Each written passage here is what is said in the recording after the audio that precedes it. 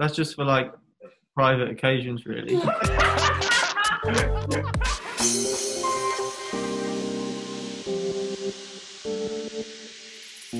gonna have to say Ingsy for me.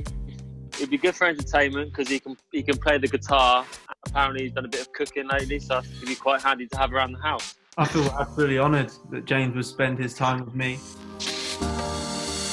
I'd have to say the worst roommate from this squad, I think, would be Musa. I sit next to him in the changing rooms, and every 2 minutes he has his phone in my face on Snapchat.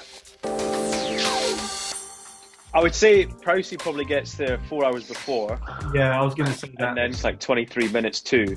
Then he'll get up, put his flip-flops on left and right foot, go to the physio room, do his stuff in there. And it's just like clockwork. He's got it down to a T. It's actually, I like watching it because it's a beautiful thing.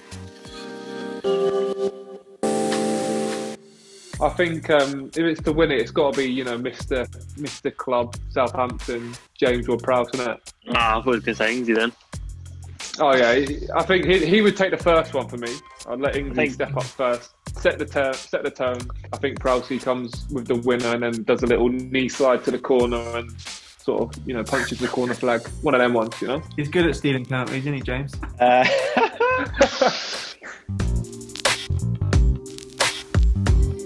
Yeah, I'll probably say maybe Jan Valery. Just wouldn't fancy him taking it. I haven't got a reason. I'm just a bit nervous watching that one, I suppose. But I just can't imagine him over a penalty. So I'm going to say, sorry, Jan, if you ever watch this.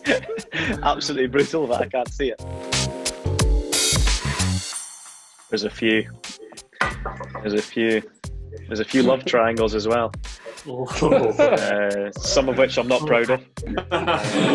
And Danny and James is a strong one, but Danny likes to float around the group, much to the disgust of James. My mate Yannick, obviously really good connection there, much to the dismay of the other lads.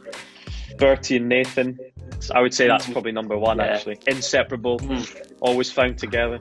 Yeah, they just really love each other. I think I'd be a golfer. I'd definitely be in the building industry, probably developing. I'd also be probably the best fisherman on the south coast. Yeah, Danny, what does your chef cook for you? Whoa. Bit of bite in that. I'll get that one again. Yeah. I can't believe you just said that, Angus. It's a bit unfair, isn't it? I had fish and chips Saturday night, just gone. That was probably Who would do that? Last one, yeah. What was it you had last night, Stu? Was it a wild boar ravioli?